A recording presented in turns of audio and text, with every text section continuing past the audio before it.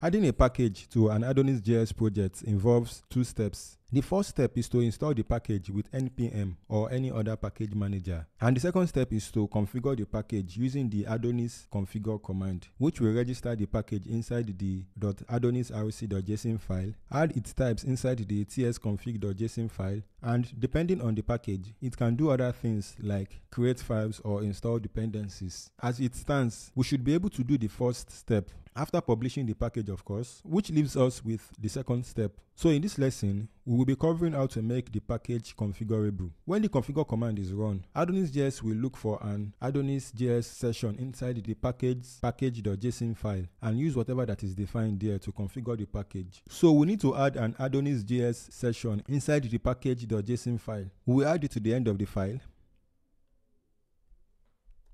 Adonis.js, which will be an object.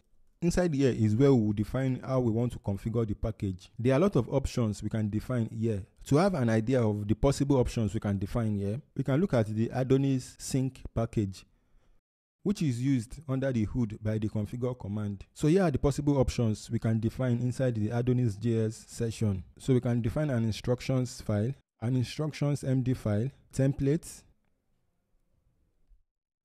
an env session.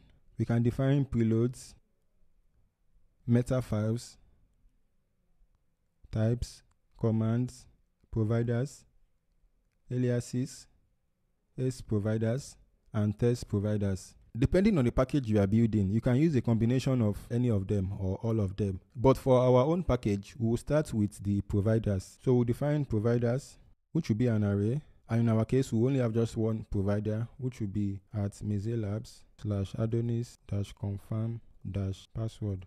Basically, this should be the package name, and this is what will be added inside the providers section of the .adonisrc.json file. In subsequent lessons, we will add other options. Next, let's update the files that will be included in the package. I'm going to get rid of this. When the package is compiled, it will be compiled inside a build directory. So we need everything inside the source directory and also everything inside the providers directory.